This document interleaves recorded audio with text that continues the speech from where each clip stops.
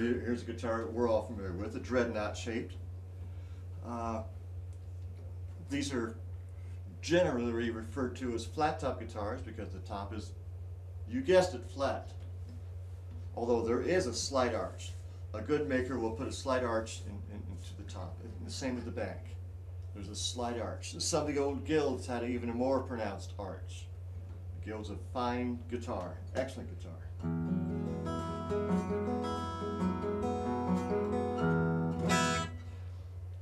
Flat top guitars have been in existence for hundreds of years. And here's a classical guitar. And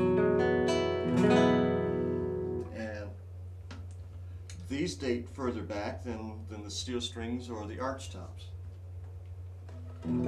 It's been guessed that the guitar acquired its sixth string about 1790, 1800 or so.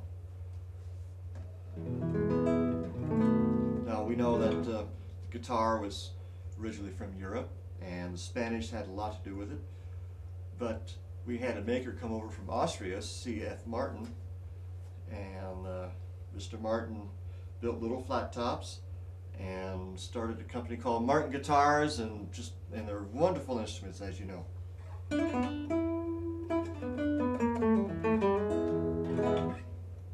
They utilize a flat top. Now this is a classical guitar. Its design became formalized about 1860, 1870 with the Torres design. The bodies grew a little bit bigger and standardized. The string length was standardized to about 650 millimeters, or about 25 inches, about that.